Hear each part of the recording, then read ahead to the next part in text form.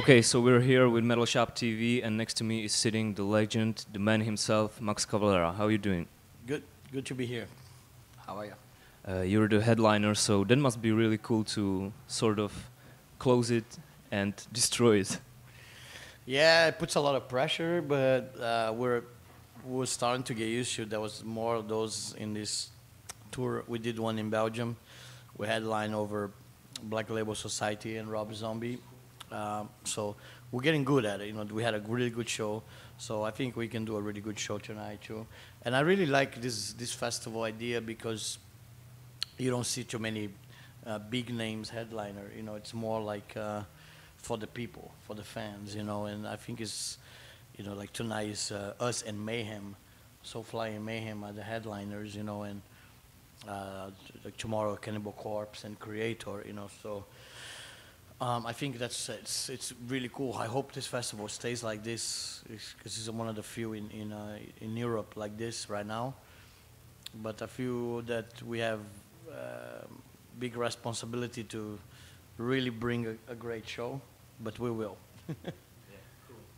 Do you feel that Europe and the festival scene treats you really well? Because it seems like you're playing here really often, which is cool. Yeah, we do really good. We have a good reaction from fans, and we love to play these festivals, you know. And whenever we have a chance to do it, we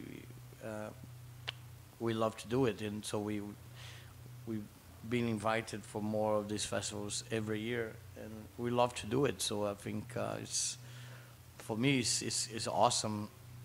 Interaction with the crowd is amazing in this kind of festivals. So when it comes to concerts, set lists, or festival set lists, do you tend to pick out the songs that are like best of or the most famous songs? Or do you try to maybe surprise your hardcore fans? A little bit of both, you know. Of course, you have to play favorite songs like Roots, Eye for an Eye, you know, Prophecy, Primitive. But we also like to do, like tonight we do World Scum and Frontlines. We open with Frontlines, which is very unheard of. So I think Soulfly fans will be quite surprised by the first song. It's a fast, brutal song from Dark Ages, you know, so they are not used to that. So that's going to be really cool. So onto the new album. Your new album is called Archangel. And it comes out in a few weeks, I guess. Yeah, 10 days. I think 10 days. So, Archangel, why that title? And does it mean that the songs on the album are inspired directly by it? Some of it. Half of the album is some kind of biblical references, like the lyric video. It's out now on YouTube. It's called Sodomites. That's like about the destruction of Sodom from the Old Testament. And we have another song called Bethlehem's Blood. Is about the killing of the infants in Bethlehem and the betrayal of Christ in Gethsemane. But we also have some songs about Babylonian Empire, like Ishtar Rising and Shamash, which is sun god of Babylon. And there's some songs that are complete non-biblical and exotic, like We Sold Our Souls to Metal, which we play tonight, and Living Life Hard, which is about touring and living this crazy life on the road that you like 6-7 days without shower, and you know, it's fun. Like hard life, you know. So I think the album's got a little bit for everything, but I chose Archangel for the name because I think the imagery of the Michael Archangel is very strong with a weapon killing the devil, and yeah, it looked really good. We have a really good artist, Eliran Cantor, made the artwork for us. The artwork looks amazing, and so we are very happy that we made this record. So it's very different from our last record, Savages, and I think that for me is the best thing about Archangel. That is a different record. Yeah. Well, that was another question, because I was wondering if there's one thing that Archangel has that hasn't been on any other Soulfly record, what is it? Some of the biblical elements, you know, like even like chanting. I did chanting with my voice, and there's some like Kabbalah chanting and some very old. I use words from the time of the language of Jesus, which is Amharic. So I pick some really strange words like that, and there's some Babylonian words, and so it's full of this really mystic, exotic things that makes the album quite strange and cool and dark even in some points.